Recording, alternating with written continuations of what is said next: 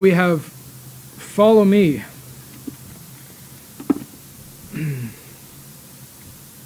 Last week we talked about as a child. This week it talks about as children. I'm not sure of the title yet. That'll come. But if you remember in Matthew chapter 18 and verse 1, it says, "At the same time came the disciples unto Jesus, saying, Who is the greatest in the kingdom of heaven?" I think all of them were like this. Me, of course. Just tell me, Jesus.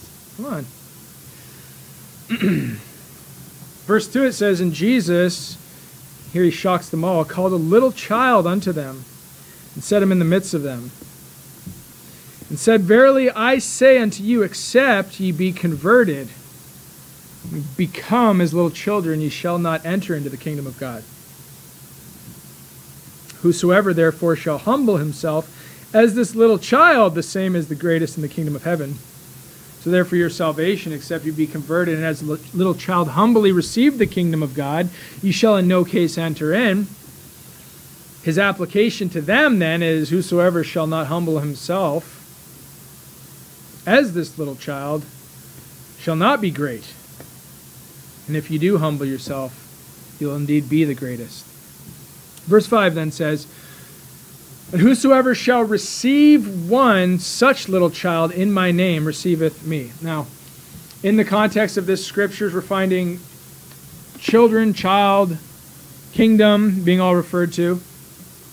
We got to not lose track of the context, and that is that Jesus is talking to his disciples who just asked a question.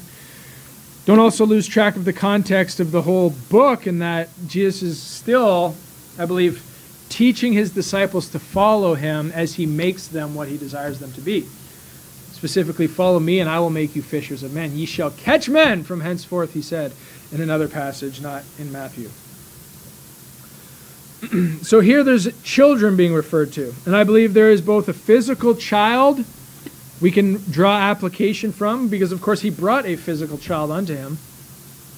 But there's also a spiritual child that's being highlighted there, and that's probably the greater focus because, again, he's talking to disciples. And he's talking to them, I believe, with a desire that they would be humble as a little child, and spiritually speaking, they would behave and show characteristics and qualities of this little child. Here's a parable again. This little child is a picture of you, first when you get saved, and then afterwards when you begin to grow in these things. Now, if you remember, in 1 John, we preached that a while ago, that whole book was not dedicated to desiring that people would get saved, but rather that the saved would believe, that the saved would do works, the saved would grow in their faith, their works, of course, being as a result of the faith that they have. And in that book, time and time again, the Apostle John writes, "My little children." My little children, little children is the last time. He says, "My little children, these things I write unto you that ye sin not." Little children, little children. And that's how he refers to the believers that he's writing at this time. Perhaps a little bit earlier in their faith, or perhaps the apostle expected a greater humility from them. And so these were the greatest in the kingdom he was writing to. Very humble Christians, very lowly in their own sight Christians, very as this little child type of Christians. And I think that's probably the case because I find that 1 John is a pretty deep book. Even though it was written by John, who we know in his gospel was crystal clear and very plain in his speech, 1 John kind of takes a different turn, and he starts to get a little bit more complicated in his explanations. And you need to be on spiritual edge and prepared to read that and prayed up to read a book like 1 John. And I also know this practically because so often people go to 1 John and try to teach some sort of work salvation garbage, right? Because they're being ignorant of the scriptures causes them to wrest it to their own destruction. And that's usually what happens in 1 John. And so it's not a shallow book. It's a very deep book. And of course, I'm not trying to say that the Gospel of John is in any way, any means shallow book. I think it's just a little bit lower hanging fruit. John was written that they could hear and believe. It's like a big gospel tract contained there in your scriptures. 1 John was written that after you've believed John, you can grow and believe and follow after and use the eternal life that you've been given. Okay, so spiritual children. Verse 5, he says, "Whosoever shall receive one such little child in my name receiveth me." What's this such little child? Well, it's a humble believer that's now great in the kingdom of God, receiving them, and whosoever receiveth them receiveth me. Now, keep your finger there and go over to Matthew chapter 25. We're going to look at this receive them, receive me thing that Christ is saying. If you receive one of these such little children, you've also received me. Matthew chapter 25. Look with me in verse 37. Matthew 25 and verse 37. Matthew 25, verse 37. Then shall the righteous answer him, saying, Lord, when saw we an hungered and fed thee, or thirsty and gave thee drink? And when saw we thee a stranger and took thee in, or naked and clothed thee? Or when saw we thee sick or in prison and came unto thee? And the king shall answer and say unto them, Verily I say unto you, inasmuch as ye have done it unto one of the least of these my brethren, ye have done it unto me. And so back in Matthew chapter 18, I believe that's a little bit of what's being highlighted there. They're asking the king, when did we feed thee? When did we quench your thirst? When did we clothe thee? When did we care for thee and visit thee? And the king says, Inasmuch as ye have done it unto the least of these, ye have done it unto me. And Matthew chapter 18 says the same thing. The least of these is these little children. That's probably what the disciples were saying. According to the flesh, who's the greatest, they say? And a little child, perhaps in his diapers, comes walking up to Jesus at the bidding. Jesus just says, come. And that little child waddles his way up there and sits down on Jesus' lap. And he can't fully form his words. And he's not going to give you some great doctrinal theses. He's just got this belief in Christ. This just unwavering faith in his Savior. He says, if you receive this child, you're receiving me. As you've done it unto the least, you've done it unto me. And I think, contrawise, or in the opposite sense, it would be true. Offend one, you've offended me. Verse 6, But whosoever shall offend one of these little ones which believe in me, it were better for him that a millstone were hanged about his neck, and that he were drowned in the depths of the sea. And we know that if we were to go back to Matthew chapter 25, you don't need to for the sake of time, we'd find that the offenders being dealt with there have that same application. That king says, if you've blessed me, if you've helped me, if you've cared for me, if you've cared for one of these least of them, rather, you've cared for me. He says, if you offend one of them, you've offended me as well. And the context of that goes on to talk about the cursedness of being cast into everlasting fire as a result of offending the king. The same is true here in Matthew chapter 18 and verse 8. And this isn't the only place that this is mentioned. So we've seen Matthew chapter 25. We've seen Matthew chapter 18. Jesus also dealt with this back in Matthew chapter 5 in the Beatitudes.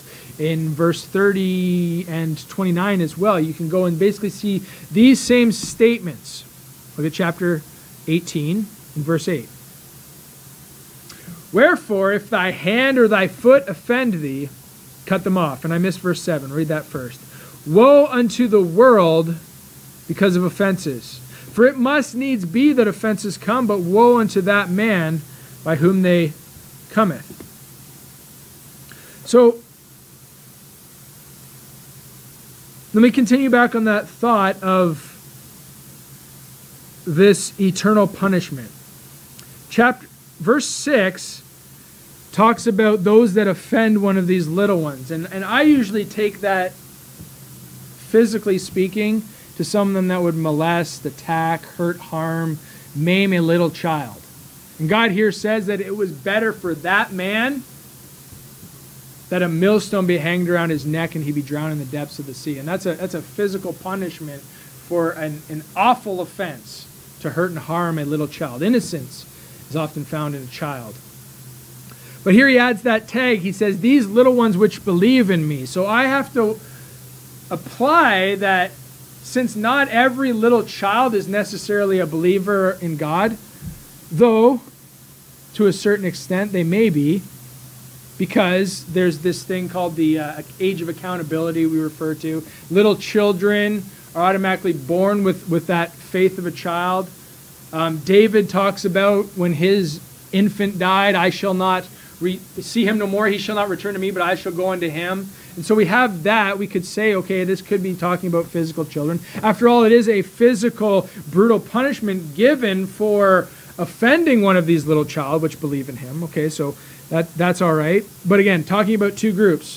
Physical children, as in a child under the age of, let's just say 5, for the sake of argument. But also spiritual children, which could be a 50-year-old man that is just born again and humbly following his master. The Bible says the same is greatest in the kingdom of heaven. So temporal punishment, and that is to drag that person that offended the believer to the depths of the sea by his neck using a great millstone. Great millstone, if you know, is a giant stone in a mill. It's turned about by that stewing of the water as the water passes through. It drives that, not a windmill, but a water mill usually, and that causes the whole mechanism to make this great stone turn within another stone. And the weight of that thing is tons upon tons because it's made to grind those items that they're collecting in the mill to powder, to dust essentially. Take tons of weight, throw it around that man's neck and toss him into the sea. He's going to hit the ground hard and fast, right? And we know that Jonah, the journey that he took, was likened unto hell, likened unto the destruction of hell. And he was simply brought to the bottom of those mountains in a whale's belly. Not quite as violent or brutal as what is being described as taking place here in verse 6. But nevertheless, those two images are brought together. So the punishment would be fit, but here's not marching orders to punish perverts and pedophiles and people that harm children that way. That's not what it's talking about. But this is an example of the severity of offending little ones that believe in Christ. In other words, offending humble servants who are great in the kingdom of God. Here is how seriously God takes it. His spiritual children, all those that believe, that are humble and great in the kingdom of God. You offend them? Well, here's the punishment God wants to dole out, or would dole out, according to his justice. Verse 7 again, woe unto the world because of offenses. For it must needs be that offenses come, but woe unto that man by whom the offense cometh. I believe that the charge being discussed here is not to offend believers. The warning of the dire and severe consequence to those that do is given in a type of a picture, of a shadow, of a parable. But I believe that this symbolic language here is exactly that. It's symbolic. And the reason why I believe that is because he takes it from that man being thrown into the depths of the sea, which by extension we can say, okay, Jonah described that place as being in hell. But we know that believers, verse 6 says we're talking about believers, don't taste of hellfire. They don't get cast into hellfire. So there's a certain amount of symbolic language taking place. It's just like when you look at James chapter 2. He says that the tongue is a deadly member full of deadly poison. He says it's set on fire of hell. And that's the same thing that's being referred to here, this everlasting fire, this hellfire. But we know that our tongues, as awful as they are, aren't literally shooting hellfire everywhere, right? It's symbolic. That's how brutal and that's how bad your tongue is. So quickly, and I've been thinking about this extended example. Verse 7 says, woe unto that man by whom the offense cometh. If there's any offense coming from a believer, who's the man that brings it? The old man, right? We talked about this last week. It's the old man. It's that man you're to render dead, that if he were to get up, he would just do whatsoever he pleaseth. And actually, that old man, what does he deserve? He deserves hellfire. He deserves death for eternity. That's where he was headed. Okay, thanks be to God that I've been given a new man. I'm a new creature in Christ. So there's the extended application that I'm seeing here. Yeah, don't offend children. God will not deal with you anything but harshly. Physically, we'll cast you to the depths of the sea. That's what God wants for you. Spiritually speaking, eternal fire. But here we're talking about saved people. So my offending man, the man in me by whom offense cometh, is that old man. I need to render him to be dead so that he doesn't bother me anymore and cause me to offend. So we can continue on, and in that same vein, I think we're going to see a little bit more clarity about what verse 8 and verse 9 really mean. Let's read these. Wherefore, if thy hand or thy foot offend thee, cut them off and cast them from thee. It is better for thee to enter into life halt or maimed, rather than having 2 hands or 2 feet to be cast into everlasting fire. And if thine eye offend thee, pluck it out and cast it from thee. It is better for thee to enter into life with 1 eye rather than having 2 eyes to be cast into hellfire. So here we're talking spiritually. And I think that if we were to attempt to battle our sins, battle our temptations in the Spirit, this would probably be a good practical way to do it, okay? Here's an example. I have a problem that I'm looking with lust. I have a problem that I'm touching and drinking perhaps the wrong things. Well, here's how I should battle that in the flesh. Think. Now I can't look at the wrong things. Now I can't drink the wrong things. Okay? So if I was to battle, and the Bible says the weapons of our warfare are not carnal for a reason. If I was to battle in the flesh, I might as well just start hacking off members. Because it's these members that when they're in control of my will, move me to do sins. If you want to battle sin in the flesh, here's a great way to do it. And you know what? In history, Christians have done this. Right? The monk that has a problem with worldly things scatters away into the woods where there are no worldly things. And he thinks he's conquered. He's doing this. He's removing the temptation forcibly. There are Christians in the past that have found difficulty controlling their loins and their members and their lusts, so they remove privy members. Say, well, there goes that temptation, because it's better for me. It's better for me to go into life not having that member that causes me to lust than that I would be cast into everlasting fire. But again, this is symbolic language, I believe, because believers will never taste of everlasting fire, nor hellfire. And Jesus here is preaching to, and it's a little harsh of a sermon. It reminds me of Luke chapter 6, John chapter 6, where he's like, except you eat my flesh, you have no part in me. This is one of those like, this is a little bit deep. This is hard to understand, Lord. And whenever Jesus starts to preach like this, people just get offended and run away. That's what happened in John 6, verse 66. Ironically enough, if you take it that way. John 6, right? From that time, many of his disciples walked no more with him. They turned back, and they went in some other way. They stopped walking with God. But here, Jesus is saying, don't offend these little ones which believe in me. And then he starts talking about members and how we can, in the flesh, deal with these members. But based on what we learned last week, and spiritually speaking here, how should we actually deal with these members? We reckon them dead. Look, my old man has hands that want to do bad things. My old man has eyes that want to look at bad things. My old man has feet that wants to run around and go and do bad things and commit sin.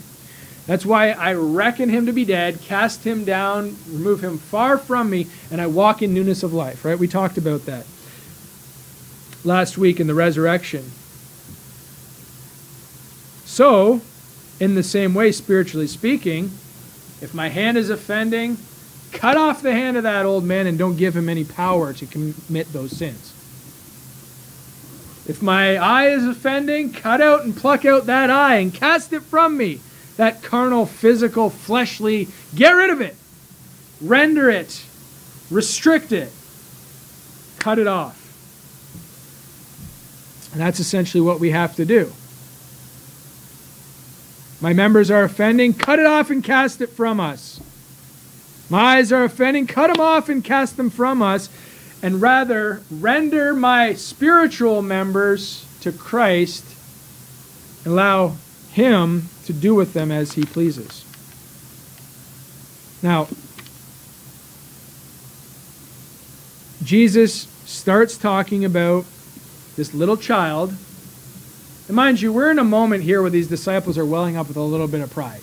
They're starting to feel like they got this thing figured out. They're starting to feel like, I really got this Christ walk down. I'm walking with the Lord. I'm serving him. Hey Lord, who's the greatest? He says, basically, none of you. This little child brings him up. And this child only knows to follow humbly and just trust the Lord. And they're trusting and relying and counting upon themselves. If the child's going to overcome, he's just going to believe on his Lord. If these are going to overcome, it seems like those that are seeking to be greatest, they're going to overcome by having to chop off some members in the flesh. I don't know about you, but I'd rather just yield my members as instruments of righteousness unto life. Just pray that God would use my hands, pray that God would use my eyes, pray that God would guide my feet. I'd rather do that than get the machete out. I mean, what's easier, right? That's how we have to think of our spiritual walk. Either we, by faith, believe on God and seek after him and follow him, or better start chopping off members because it's just a matter of time that they get you in trouble. So, he then goes on to talk about offense. And whosoever shall offend one of these little ones which believe in me. Now, I said that those little ones are the humble Christians, are the believers, it says there in verse 6. And those that are, therefore, according to verse 4, the greatest in the kingdom of heaven. They're serving God, they're humble, they're obeying all of his lead, and yet offense is coming upon them. And he's considering that this offense might even come upon them, this little child, at the hands of his own disciples. We talked about earlier about friendly fire, about Christians taking shots at other Christians. And I think sometimes Christians are worse to Christians than the world ever could be. I don't know why. Maybe it's because we're family. We know how to hurt one another. We know how to get our digs in. We know how to we can be vengeful in our dealing with Christians. I mean, what hurts more Christian to Christian than taking the words of God as a weapon and throwing them at one another, right? I got a verse for that. Thou fool, right? That's why Jesus, way back, he said, don't say your brother Raka. Don't call him a fool. Right? By our love one for another, we're supposed to know one another. And so I think Jesus' transition brings in the little child and says, hey, don't offend this little one. Perhaps when the disciples who thought they really had it figured out, they'd really made it, I'm pretty good at this Christian life. Perhaps when Jesus brought the little child up, they were like, what's this child going to teach me? What is this? Look at him. He can't even, he wets himself. He needs his mama to change his diapers. He needs his daddy to lead him about and carry him. And Jesus is saying, you got to stop being so hard on little ones that believe in me. Christians often get caught and found guilty of despising little ones that believe in him. And he's separating the little ones which believe, being that they're humble, they're great in the kingdom of heaven, and they follow and serve their Lord, from those that are causing the offense. The one are completely spiritual, yielded to God, trusting him, because they can't do anything but trust him. What can a little child do but trust their daddy, right? He's separating those from those that are offending and they're walking in the flesh. And this is what we always see. The Christian that is serving God, trusting God, in God's will, humble, is getting attacked by Christians who are full of pride. I'm the greatest in the kingdom of heaven, of course. But the truth is, they're so fleshly and carnal. The best thing they could do right now to keep themselves from sinning, since they're so far from the spiritual truth and actually following what the little child is doing, they're so far from that, these proud, arrogant Christians might as well just start lobbing off limbs, because it'd be better for them than to face what God has for them. The physical death, that's brutal. The spiritual punishment, though I believe a symbol, is brutal. And Christians, carnal Christians, because they don't like the conviction of the Word of God, because they don't like seeing humble believers succeed in the Christian life and in the Christian walk. They don't like seeing that their submission is making them great in the kingdom of God. The carnal Christian will resort to despising, backbiting, hating, attacking, offending these little children which believe in him. Remember, John was preaching a very difficult book to little children. Christians that are advancing, growing, getting stronger are not only going to face attacks from the world, from Satan, they're also going to face attacks from carnal brethren who are full of pride, thinking they're the greatest. So he says, take heed. He says, listen up. Verse 10, it says, take heed that ye despise not one of these little ones, which believe in me, of course. For I say unto you, that in heaven their angels do always behold the face of my Father which is in heaven. I wonder what of the angels, of those that think they're grace in the kingdom of God and have not been converted and do not walk as little children. I wonder what of those angels. I just see he focuses on those that are humble, servants of God, growing in grace and the knowledge of their Savior, as having angels always beholding the face of the Father. I don't know, does our position in faith actually delegate the position of our angels which are in heaven? I don't know. It could be. But it does say that they're angels, possessive. These little ones have angels in heaven, and these little ones that have angels in heaven have direct access to God. They always see his face. It reminds me of Psalm 123. It says, the eyes of the servant look to the hand of the master. In other words, the king is waiting there. The servant is over here just eyes fixed on them. Maybe a poor application, but my little doggy at home is just like that, right?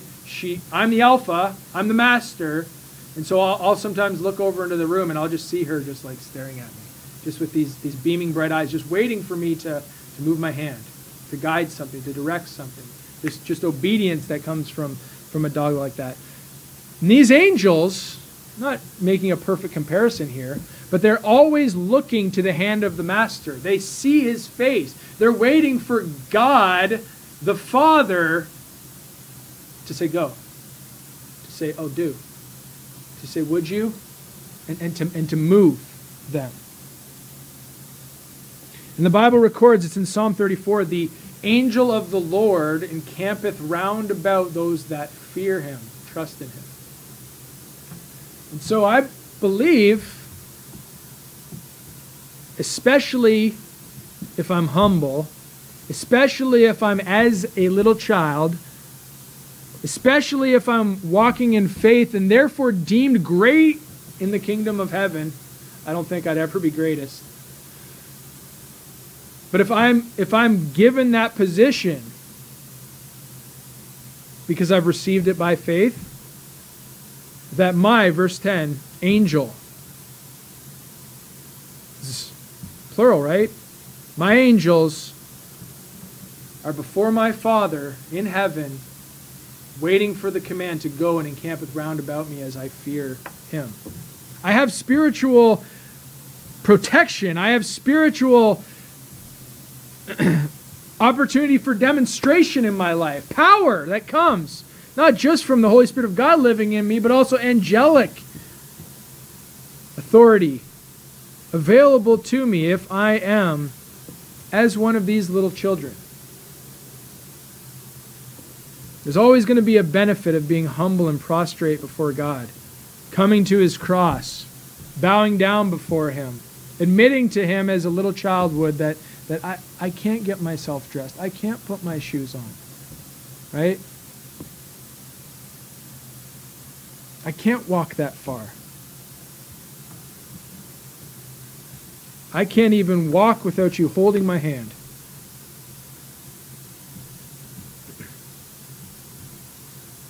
Verse 11, 4. So here's the big because. That's what that is. All these things that he's talked about to now come to this point where he says, because, or for, the Son of Man is come to save that which is lost. And God, of course, is saving us from our lost state when we were without Christ and without salvation. He's also saving us from our lost state where we decide we would walk in our flesh and in our own lusts and in our own desires. Verse 14 says it's not the will of your Father which is in heaven that one of these little ones should perish. So when we're in those moments, can't be talking about anybody here, of course, when we're feeling like we're pretty great in the kingdom, we're feeling pretty proud, we're feeling pretty sure of ourselves in the Christian life. I got this figured out. I just need God to put a stamp of approval on my lifestyle and tell me I'm the greatest. Hey, Jesus, who's greatest in your kingdom? Right? When I got that feeling, I am more likely to, and I got to ask myself why I would. Why would I destroy, despise, seek to make lost, or cause my brother to perish? Why do I beat down brethren that are walking, let's say better than me, for lack of better terms? People that are in the Spirit, people that are following God, that are showing fruit of the everlasting life that is in them. Why would I in that, who's the greatest in the kingdom, Lord? Why would I look on them and despise them? Backbite them, hate them, attack them. Why would I do that? Well, because I want to make myself feel better. And so instead of me getting right with God, coming up to that level. And how do you get up to that level? If you want to be exalted, you abase yourself. Instead of me humbling myself, it's easier in the pride and arrogancy that I have to take a brother that is riding high in the faith of God and just try to bring him down to my level. Isn't that always the case? I'm sure you've encountered these people at work. They think that they should be promoted. I should be the boss. Instead of working hard like the boss did to become the boss, do you know what they do? They just tear them down. He doesn't do this right. He doesn't do that right. He fails at this. I don't like this. Talking bad about them. Dragging others down to their own level. And this is what the I'm the greatest in the kingdom type of Christian does. But you know what the little child does? This is great. The little child goes on humbly, going where the Father bids him. The little one goes on humbly, being exalted as greatest in the kingdom of heaven. The little one which believes on God, trusts him, walks in faith, has angels beholding the face of the Father that are going to guard him, protect him, secure him, help him walk through these challenges that he's facing him. And you know what the carnal Christian does? He's not so good. Oh, I don't like how he does that. Oh, just backbiting and hating and attacking. Trying to trip up their fellow believer as they're just simply trying to humbly walk with God. I've done it. Seen it done? I don't want to be there anymore. Jesus says, humble yourselves if you want to be great. Abase yourselves and you will be exalted. Ultimately, believe in me and trust in me and admit that you can't do it. I'll walk for you. All through this, again, why do carnal Christians despise, destroy, seek to make loss, or cause to perish their brethren? Do they not know that God is watching? Verse 11, God's whole point in coming is to seek and to save that which was lost. And so he's mindful of those that were lost, that he desires to become and converted as little children and to join up with him. We see his care in verse 12. How think ye? If a man have 100 sheep and one of them be gone astray, doth he not leave the 99 and goeth into the mountains and seek for that astray? And if it so be that he find it, verily I say unto you, he rejoiceth more of that sheep than of the 99 which went not astray. The Bible records that Jesus is watching for even one of his sheep that goes astray. And I think the extension of this parable is little children, humble, follow their master wherever they go. And now we have sheep, humble, following their shepherd wherever he goes. And so the sheep here, 99, are just like those children, humble, great in the kingdom of God. One of them goes astray. Well, why would that be in the context? Because another believer that thought he was something, thought he was great in the kingdom, full of himself, decided to cause him to perish, decided to make him lost, decided to offend this little one that believed on him in order to drive him away from serving God. He decided to be a stumbling stone in his brother's way. I believe that's what's happening here.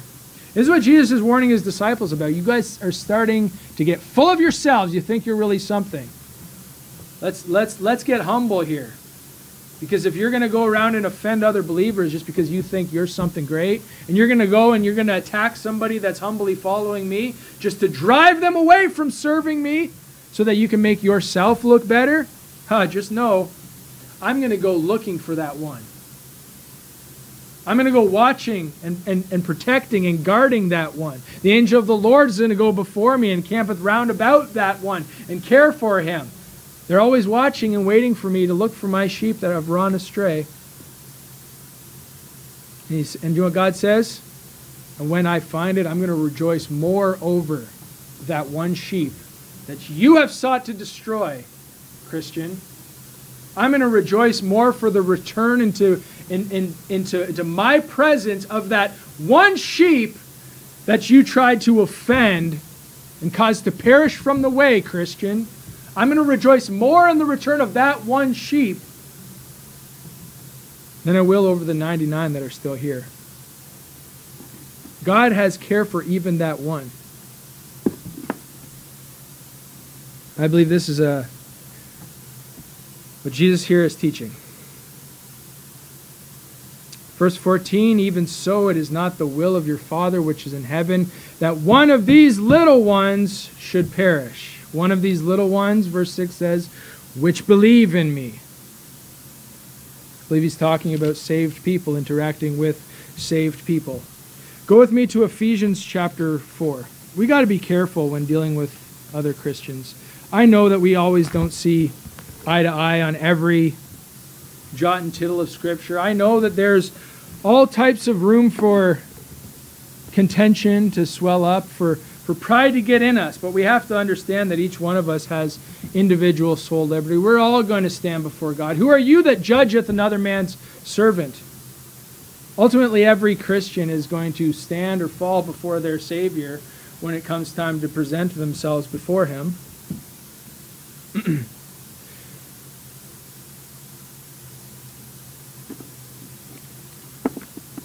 In 1 Peter, one of the items, attributes, he desired that, it might have been 2 Peter.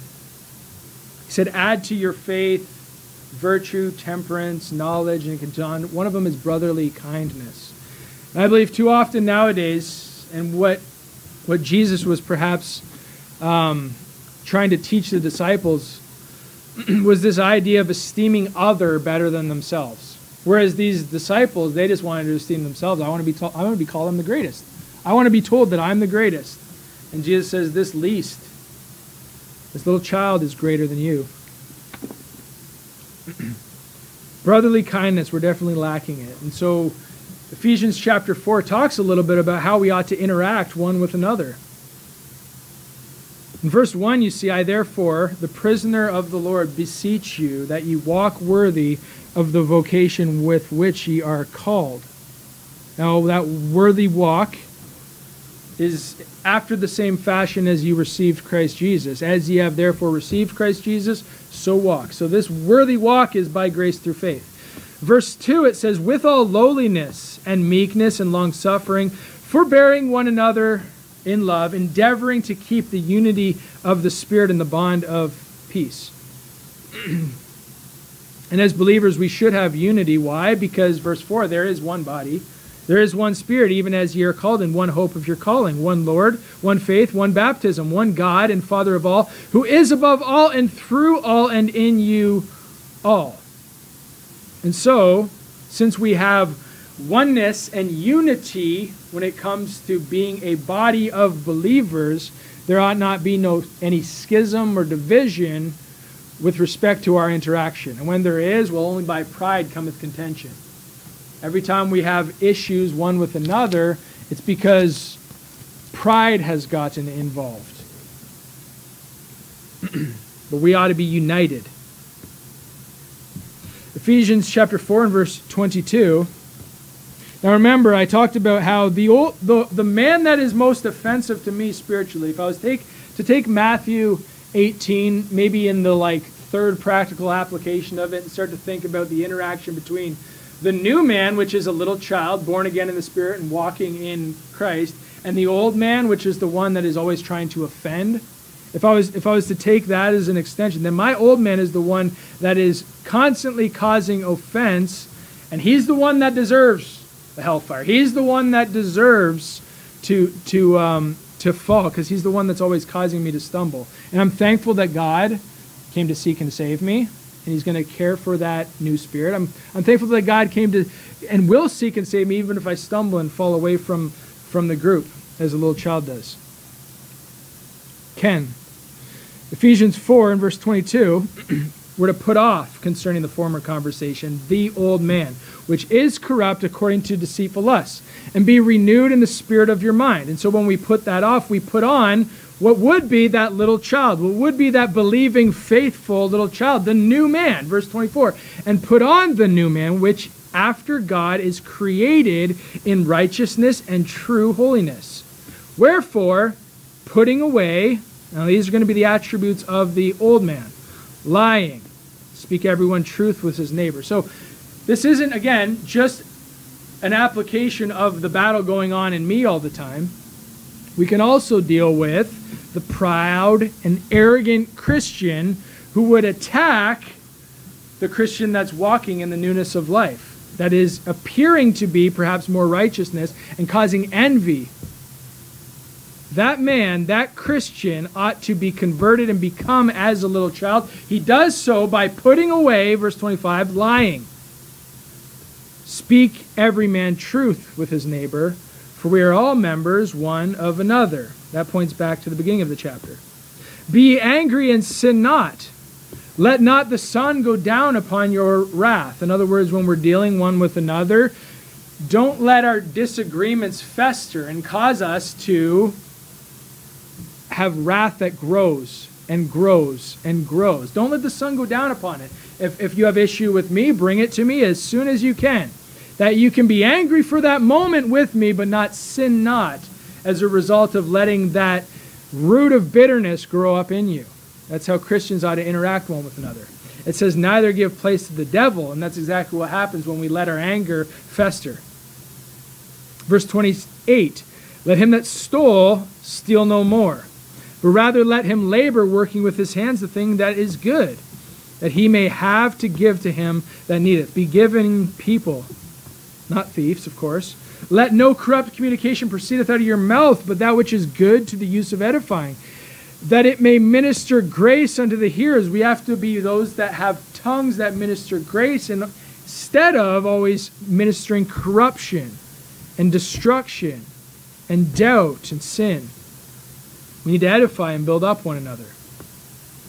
In conclusion, verse 33, and grieve not the Holy Spirit of God, whereby ye are sealed unto the day of redemption. Let all bitterness and wrath and anger and clamor and evil speaking be put away from you with all malice. All of these things, put it away along with that dead man, put him down. Be as the little child, be as the new man. And walk in that. Verse 32, here's the bottom line for how we ought to treat one another. How we as spiritual children ought to treat other spiritual children. Be ye kind one to another, tender-hearted, forgiving one another, even as God for Christ's sake hath forgiven you. You know, there's a lot to be said that with respect to forgiving one another. Even when we go back to where it says, be angry and sin not. You know, there's a lot of times that I get offended by what somebody else says, and I could really, instead of having to go and deal with it, or instead of having to leave it and fester it in me, that I could just forgive and realize that you know, a brother offending me might have been a miscommunication. A brother offending me is of low importance compared to maintaining a brother in a relationship with them and being one and united and walking worthy in the vocation for which I'm called. So the best thing that we can do one to another is not seek to be the best, but rather just walk humbly before our God. And as we do, treat others with kindness. Be tender-hearted. Be forgiving one to another. And of course, as always, our greatest example is Christ and what he did for us. Christ doesn't hold bitterness, wrath, envy against us. No, rather, Christ wants us to be closer to him. He wants us to be in that love relationship with him. He wants us to grow in these things. And so then why do we get offended when others grow faster than us? No, we ought to encourage that. I think that's a little bit of what Christ has been talking about in this passage anyways. He brings a physical child to illustrate a spiritual truth, and then corrects his disciples with how they've treated that physical child in that scenario in order to point them to a spiritual truth. Be kind one to another. Be humble as this little child. Don't offend this little child. And really, again, you're not going to be able to do this in the power of your own will. It's a faith walk as always. All right, thank you, Father, for this scripture. I pray, God, that this was clear. I pray, God, that you would bring clarity to it, even as we walk this week. I think this is another passage that is probably far deeper than I could even begin to understand. Maybe I'll have to read it through 20 more times and live 30 more years in this earth before you'll fully bring it to me. The bottom line is, Lord, you don't want us to offend little children that believe on you. Okay, so you desire rather that we would walk as that little child and not face flack and offense and hardship from those that aren't walking in that same truth. Help us to be humble. Help us to be as little children. And Lord, if we do feel offense coming from those that aren't walking in that fashion, Lord, help us to be kind, tender-hearted, and forgive them even as you have forgiven us. And we'll give you all the praise and all the glory. In Jesus' name, amen. All right, we'll sing one more hymn and then we'll all be dismissed.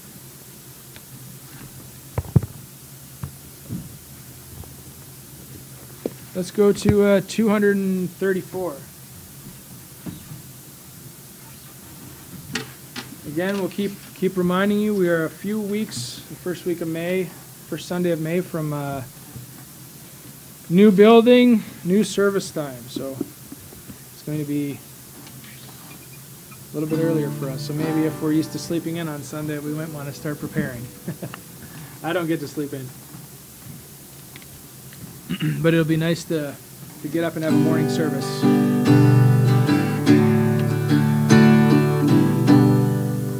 So precious is Jesus, my Savior and King. His praise all the day long with rapture I sing.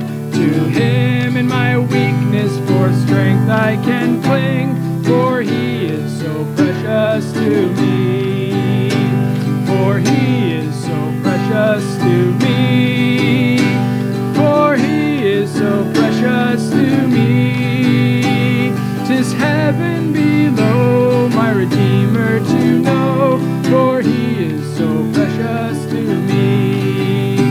He stood at my heart's door mid sunshine and rain, and patiently waited an entrance to gain. What shame that so long he entreated in vain. For he is so precious to me. For he is so precious to me. For he is so precious to me. 'Tis heaven below, my Redeemer to know. For he is so precious to me.